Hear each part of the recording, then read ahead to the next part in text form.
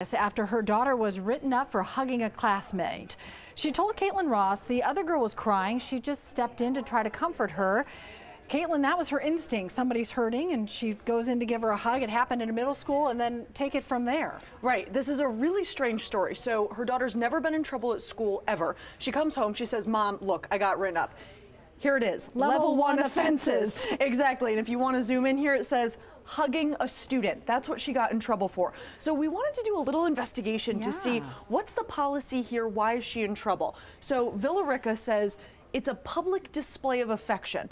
Well, hugging is an outright ban that could be interpreted as unwanted contact. So that's where she gets in trouble. Penalty may range from warning to short-term suspension. Yikes. This was a warning. So it was a written warning that got sent home. Mom says she went to the school and the school said, "We're not really going to do anything to enforce this. She's not going to be in a lot of trouble." But there's a lot of reaction to this. This is one woman who says she got the same letter home. Her daughter also got in trouble for hugging. Here's somebody from the other side. Hands to yourself. Respect others' personal space. Rules are rules. So there are some people who are agreeing with the school here, saying maybe this should be a policy, maybe there should be no hugging. But here's the other side of it. Kids want to hug each other. If you have a bad day, you need a hug. And so that's some of the pushback that we're seeing.